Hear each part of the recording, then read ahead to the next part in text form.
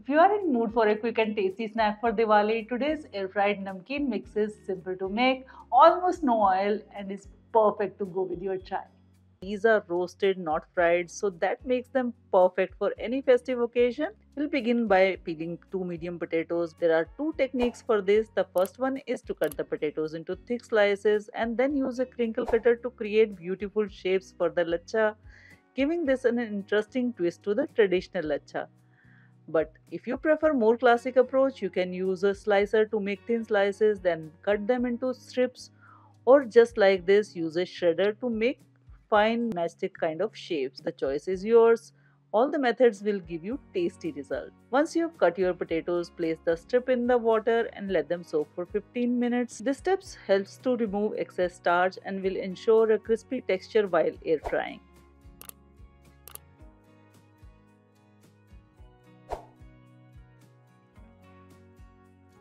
After soaking, drain the potatoes and pat them dry with the cloth. Make sure to dry them well as any leftover moisture can make them soggy.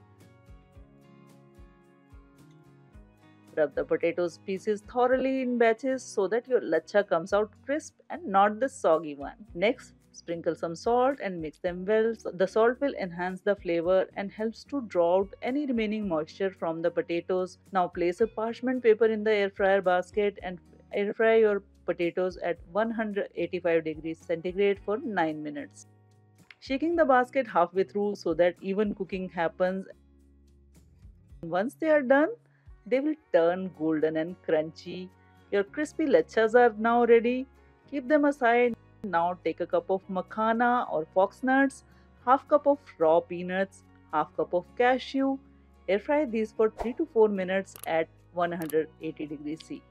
This will toast and enhance the nutty flavors of all these nuts. Makhana will also get crunchy. The peanut peel will come off easily. Cashew will become lightly crisp and light brown. Now toss the air fried lachha, puffed rice, add a tablespoon of ghee, salt, red chili powder, turmeric powder, and chaat masala. Mix well to ensure that spices coat the nuts, potatoes, makhana, and puffed rice evenly. Now for an extra aromatic touch, toss in few curry leaves. We'll air fry this mixture for additional 2 minutes at 180 degrees C. Your namkeen is ready, and there you have it. Your homemade air fried gluten-free namkeen is ready to serve. Your guest will love this guilt-free treat. Enjoy this crunchy snack on its own. Pair it with your favorite chutney. All I know is that it goes amazing with masala chai. So our air fried namkeen is ready. It's time to taste test.